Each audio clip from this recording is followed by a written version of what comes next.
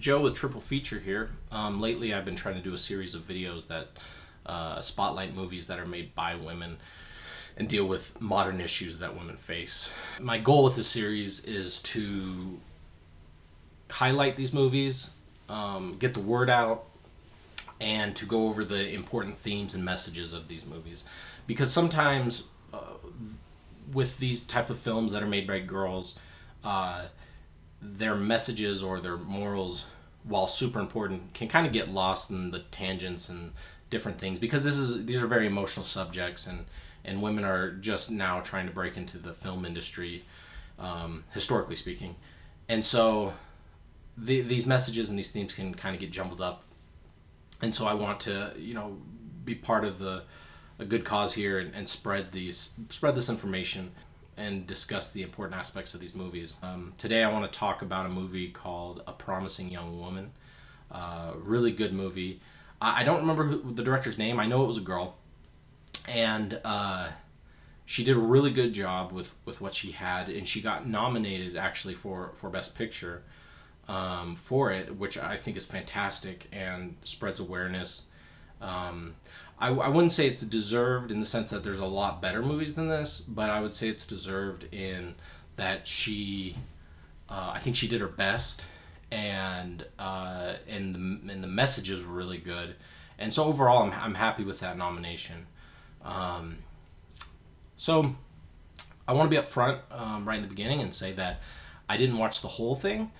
And what I did see, I wasn't paying a lot of attention to, but the movie is impactful enough where I don't think you need to. I think you kind of get the important themes of the movie just by being around it.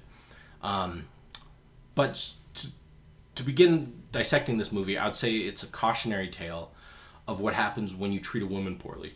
What happens to the abuser, what happens to the abused, and how that pain can spread throughout society. And ultimately, we get societies like the one we're in now that have these issues that we have.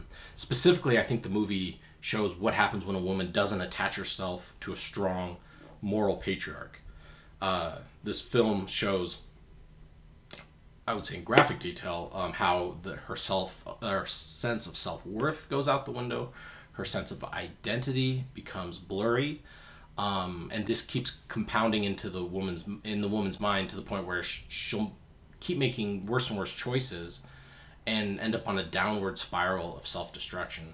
It's a very graphic showcase of this, and it's so sad sitting there, because I think everyone can relate. Everyone knows these type of women in their own lives, and so you're seeing this woman just go further and further down this path, and you're just hoping and you're praying the whole time that she can find some noble man to save her from all this chaos that she's caused by not having that foundation or that central pillar of strength that a good man could provide for her. At one point in the movie, she's in a sexy nurse's outfit, which is fantastic, but she uses it in all the wrong ways. And again, it's just so sad to see this the spiral, and the movie does a good job of showing that. Again, I wasn't paying a whole lot of attention, so that's all I really remember of the movie. But I mean, in a nutshell, I'd say this movie just shows the necessity that women have, that they need a man to provide that central structure in their life, morally, emotionally, financially, so on and so on, or else there's just nothing but disaster. And plus McLovin's in it, which I think, and that's good because I haven't seen him work in a while, and that's good that he's still working. So anyway, that's Pieces of a Woman in a nutshell. Like this video and share it. We want to spread the word out as much as we can about girl directors and the movies they're making. Like, subscribe, and comment. We appreciate it. Thanks.